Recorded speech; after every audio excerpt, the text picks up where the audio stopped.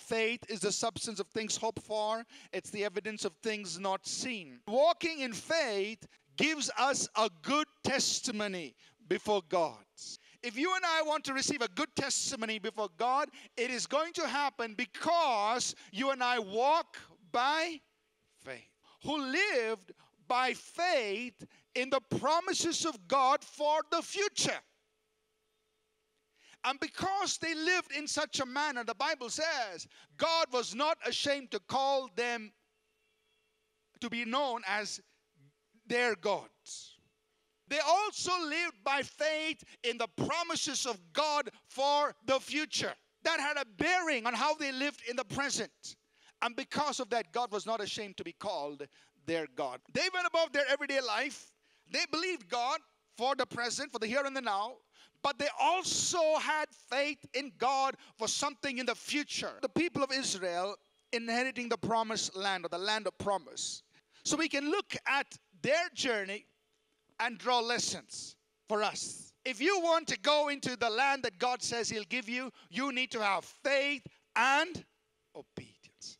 Walk in the steps of the faith of Abraham. It says, as it is written, I have made you a father of many nations, in the presence of him whom he believed, God who gives life to the dead and calls those things which do not exist as though they did, who contrary to hope in hope believed, so that he became the father of many nations, according to what was spoken, so shall your descendants be.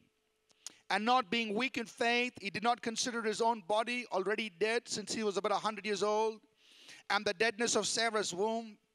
He did not waver at the promise of God through unbelief, but was strengthened in faith, giving glory to God, and being fully convinced that what he had promised, he was also able to perform. So this is Abraham's report card that highlights his steps of faith. But I want to point out something here. Abraham did not have a perfect life. Abraham believed God. He saw God as the one who gives life to the dead. Against all hope, in hope, he still believed. Who contrary to hope, in hope he believed. That means when there was no logical reason to have hope, he still had hope.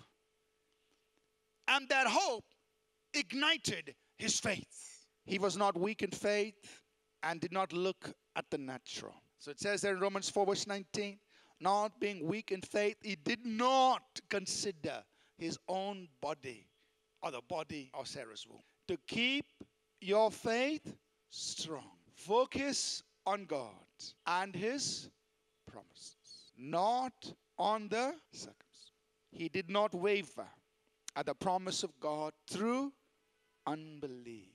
He didn't let unbelief come in because he knew if unbelief came and he would stumble at the promise of God. So he said, no, I'm not giving place to unbelief. He was strengthened in faith, giving glory to God. That means he gave praise, he gave thanks, he gave honor, he gave worship to God. And as he did that, his faith was strengthened. He was fully convinced that what God had promised, he will also perform. So he reached this place of full conviction. So faith rests in God's ability to fulfill his word. When you reach that place, having done all to stand, you just stand fully convinced. That's it. The joy of faith is not just the fulfilled promise, but a greater intimacy with the one who gave the promise. It's not just that your body gets healed, or that your debts get cleared, or the mountains get moved, or the giants get slain. But the joy of this journey of faith is that you and I come into a place of deeper intimacy with our God. That I know him now much more than I knew him before I began this journey of faith.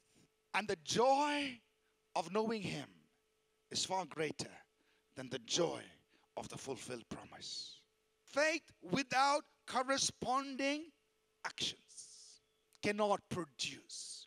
Working together with his works, and by works faith was made perfect. By works faith became mature. It came to the place where it could conceive, it could bear fruits.